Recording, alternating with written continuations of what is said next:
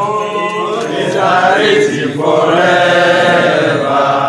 Solidarity forever.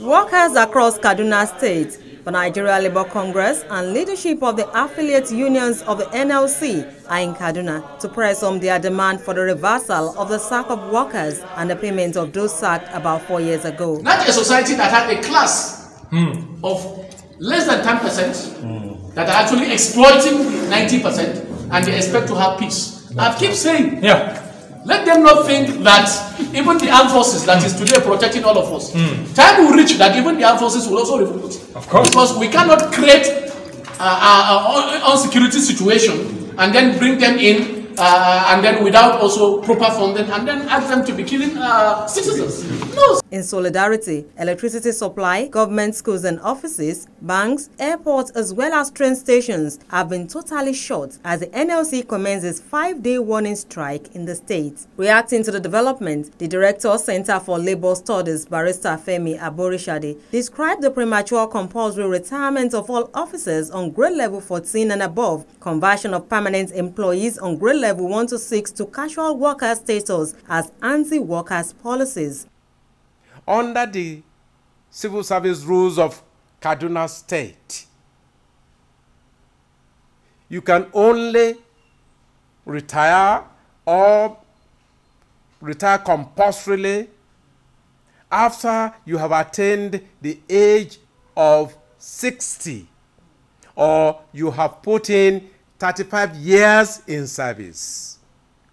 But as far as Governor El-Rufai is concerned, by the way, the workers who are protesting today have changed the spelling of his El-Rufai to Hell, H-E-L-L, instead of E-L.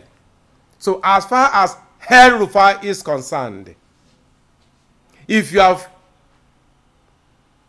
put in 30 years or more, or you have attained the age of 50 years, whichever is applicable as far as information we got from the Nigeria Labour Congress is concerned, such a person will be compulsorily retired. He advised the Kaduna State Governor to bow to the rule of law and reverse the policy, which according to him has grievous implications. It also has its implication on insecurity. Kaduna State has become one of the most dangerous states to visit, to work, or to live. Obviously because of thousands that have been laid off over the years in Kaduna State. Those people who are laid off would have to survive one way or the other.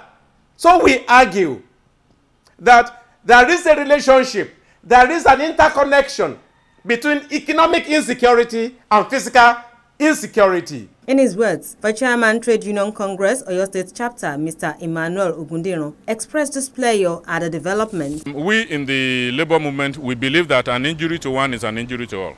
If we allow El-Rufai to go with this, then some governors like him might want to take a cue. And we don't want people taking a cue of bad precedences. So we don't want Kaduna State to be the beginning of such. He maintained that the sack of workers will further fuel poverty and urged the Kaduna State government to consider the implications and the untold hardship the policies will bring. He said you cannot afford to pay. And so the workers will bear the brunt. What happens to our governor? Can they come together? Go and meet this man. Okay, mister, you signed this, but we cannot afford it. What will you do? When Nigeria economy hit the wood, he knew how he bailed them out. Should workers bear the brunt of any negative effect in the economy?